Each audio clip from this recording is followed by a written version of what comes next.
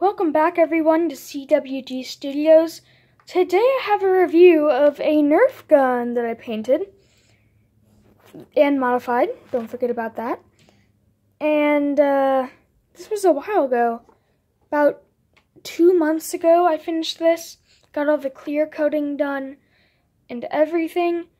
As you can probably tell, this is a Dart Zone Magnum Super Drum with the front barrel taken off and the stock removed.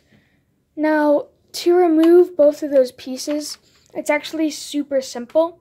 All you have to do is open up the blaster. For the stock, you have to take off... Actually, no. For the stock, I don't believe you have to take apart any of the shell. You have to unscrew the handle, and then in that little hole, you can take it out, I think. Don't quote me on that. And for the barrel, I think there is a joint where it comes off, and that's what you see right here. That's why there's a bit of a gap right there. That's where it hooked on. And it's very simple to take off. It makes your Magnum a whole lot smaller, but still has that 40 dart capacity. And as you can see, it's really important because the drum is massive and I cannot remove it because it is one of the old variations.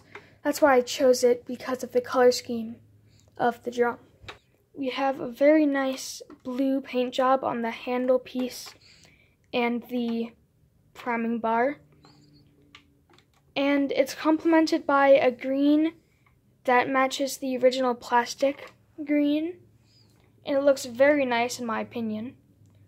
Green stripe across the top, a lot of blue details. As you can see, there's a little bit of blue highlighting electricity, I think, because when I envisioned this blaster, I wanted there to have a bit of a electrifying feel and neon feel. I think I really nailed it. I didn't have to paint any of the orange pieces because they're already a pretty bright orange. And as you can also see, there is some neon yellow highlights. There were no internal modifications to this because I simply felt that the Magnum does not need any. It already fires insanely hard. It's already hard enough to prime back, in my opinion. And I don't believe there's any kits for it online.